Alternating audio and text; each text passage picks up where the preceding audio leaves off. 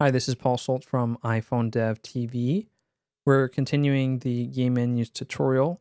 We're now going to create our pause screen so that when we actually press the pause button, rather than making the other view disappear, we'll see some pause stuff and we'll have a little bit of an overlay. And it's going to be transparent so that we can continue to see the game screen behind it. So let's go ahead. We'll add a new file. Objective-C class, and this will be our pause view controller. Again, we'll want to create the XIB file here, and then we'll hit next and create it in our project. All right, so once that's visible, we will make it so it's in landscape orientation. And we're going to change the color. We'll make this a light gray color, and I actually want to modify that. So I'll hit Other, and then we'll bring the opacity down. That's this slider right here to 50%. With that, this view will be somewhat transparent. Now, what we'll need to do again is actually create how this is going to look. So let's go ahead and we're going to need 3 buttons. So we're going to drag a button out. Let's customize it. This will be our play button. So when you pause the game, you want to start it up again.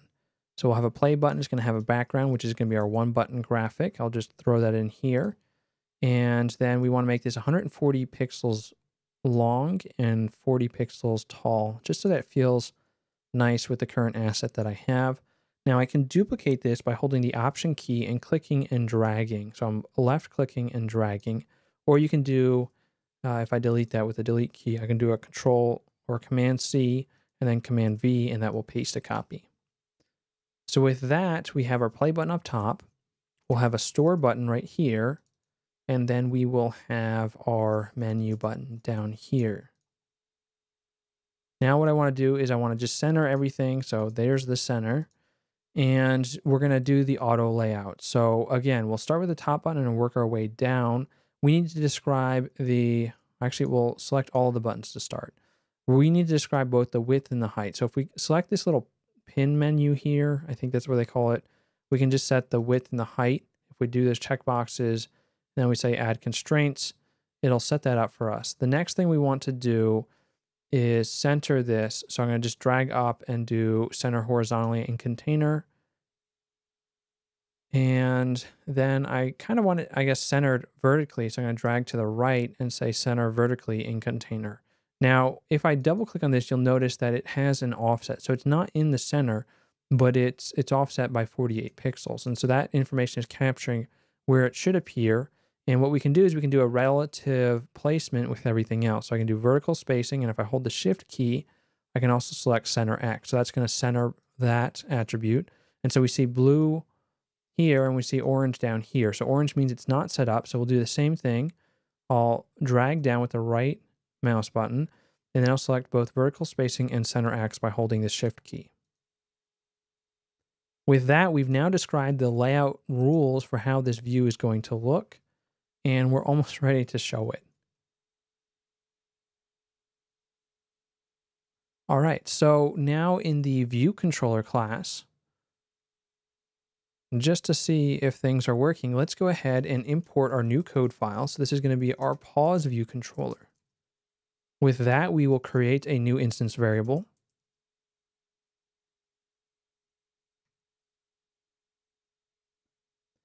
And then we need to initialize it.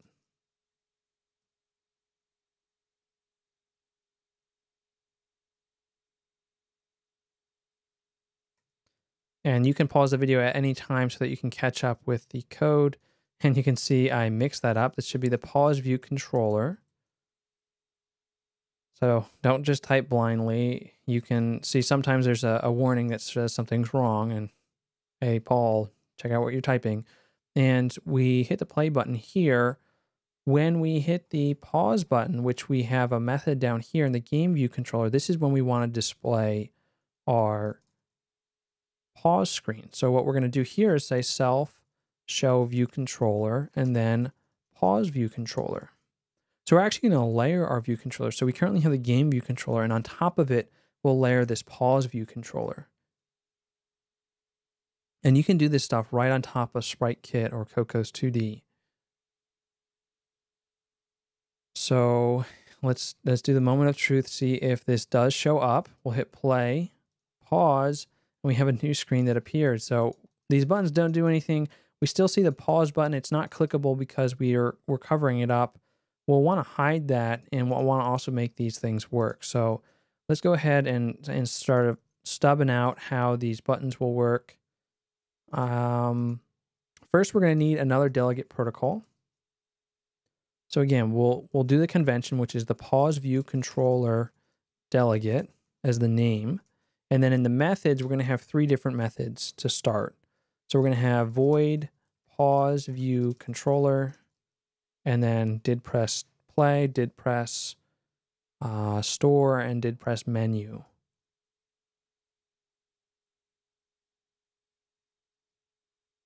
And we'll just pass a copy of the object. So that's the pause view controller, pause view controller. And to try and speed things up, I'll just copy and paste, and you can do the same thing. We'll just paste it 3 times. Now we're going to have warnings and errors because it's the same thing. All we need to do here is change it to did press store, and then down here we'll do menu. So that should clear up our issues if we rebuild, and then it's saying, oh, well, I don't have the type. Remember, we have to do a forward declaration. So we do class and then pause view controller. And the reason we have to do this is because it's not defined until down here, but we're trying to use it right here. And so Xcode doesn't know anything about it. And by doing a forward declaration, we can let them know, hey, here's a heads up. We've got this class coming. It's not ready yet, but just get ready for it. All right, so with that, we then move on to creating our actual delegate object. So we'll create a property here that's going to be accessible outside of this class. Again, we'll use weak because we don't want ownership of this object. We just want to refer to it. And here we make sure we conform to our new delegate that we just made, and we just call it delegate. With that, we need to hook up some buttons. So I'm going to get rid of the did receive memory warning in the .m file. So we're now in pause view controller.m. And we are going to click on our XIB file. Now what I'm going to do is I'm going to hold Option, and I'm going to click on pause view controller. So right over here, if I click on the XIB file, and that was the wrong key, so sorry. Click like that. It makes it pop up right here. I believe if I'm holding Option and I hold Shift and I click, I can choose where it goes, which is kind of handy if you want to control where it's going to go. And so if I just click that and click off, I think it just goes there. All right, so that is that. And now we want to connect the actions from these buttons. So let's just drag that in. I'm going to insert it into the implementation block. So we're underneath view did load, and here's our play button pressed. And we'll scroll down and do our store button. And scroll down again, and then do our menu button. And you can see that since I'm putting it in the implementation block at the very bottom, it's always giving me the action connection, so I don't mix up the things. And I find this helpful when I'm doing a bunch of buttons like this, especially for a new interface, and I just want to get things working. All right, so let's switch back to single view. And in our play button, we're just going to invoke our delegate method. So these delegate protocol methods are going to be required. The other class needs to conform to the interface and needs to implement them, or it will crash. And we want this because we want all of these options to be used in the game. It's not like a hypothetical situation. These are going to be buttons that are going to be pressing, and we're going to be changing screens. So we use our convention where we just type pause, view controller, and then we look for the correct one. So we have a play button, and we pass our self. This is just the convention we use for delegate protocols. And we'll do the same thing, delegate pause. We start with the autocomplete, and we see that we have the store button. So we select that and pass in self. And self.delegate pause view controller did press store button. And I did the wrong one. This is the menu button, so make sure that they match. And we pass in self. And I'm just going to rearrange these. I'm just going to move the menu button up because that's how we, actually, no, that's not how we have it. Okay, so this does match how the interface looks. So with that, let's stop and rerun and see if anything happens. Of course, nothing's going to happen yet. We now need to go back to our view controller class. So click on viewcontroller.m, go to the top, and we're going to say that we conform to this new delegate protocol. So we'll say pause view controller delegate. You'll basically want to do this every time you create a new class. So we'll put that at the top, and then down here we need to set the delegate. And I'll show you what happens if we don't implement the methods. So we're saying, okay, I'm going to conform to those methods and all three of them. Now, I haven't actually written them. We'll see a warning here. And if I hit build, we should see that we have 3 warnings. And these are the methods that we haven't completed. But let's go ahead and say, no, Xcode, I know what I'm doing.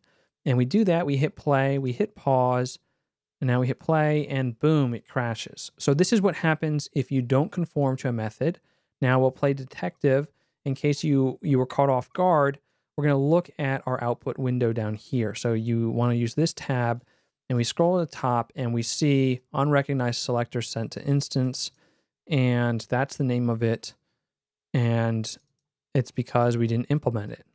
So it tells us what object. So view controller is not implementing this thing, so we just go to view controller, and we're like, oh, I forgot a couple methods. I've got a warning about it, which we'll see right here.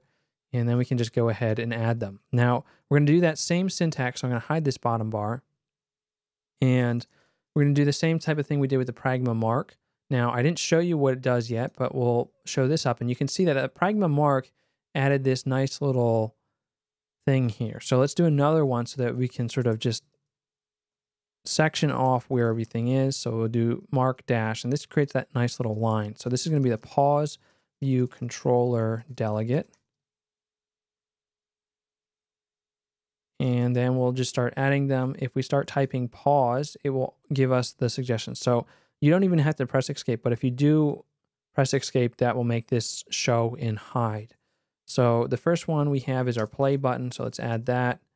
And in here, we'll just print out play to start. Just going to stub these out first, and then we'll add the real logic. Okay, so I'll just hit pause. And the next one we have is our store.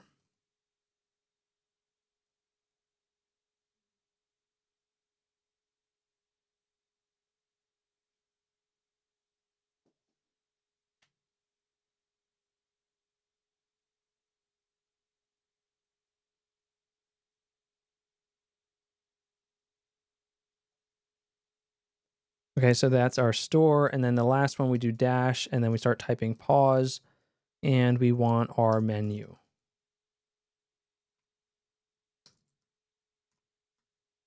So now we want to test this out. We go play, we hit pause, and now we have the way to resume, which is the play button. So you can see that is printing out here. We have the store button, and we have the menu button. So everything's hooked up. That's good. We don't have any gameplay yet. We're not at that point, but we're getting close. So when we hit the play button, what we want to do is we want to remove the pause screen. So what we can do here is we can just say self hide view controller and then pause view controller. And I'm just going to use the instance variable here. I could use the one that's passed in. Both will work. We don't have the store screen yet, and we do have the menu screen. So that is our initial one. So what we need to do here is hide the view controller. You get the pause view controller. And then after that one, we need to hide the game view controller. So let's test this out. I'll stop and rerun. Play, pause, play. That makes that go away. So we hit pause, it comes back. That's good. We hit store, nothing's happening yet. We hit menu, and both go away. So that's kind of cool.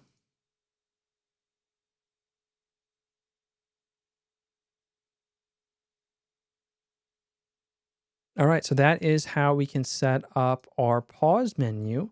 The next one that we're gonna look at is getting some gameplay, and then we'll check out the store screen.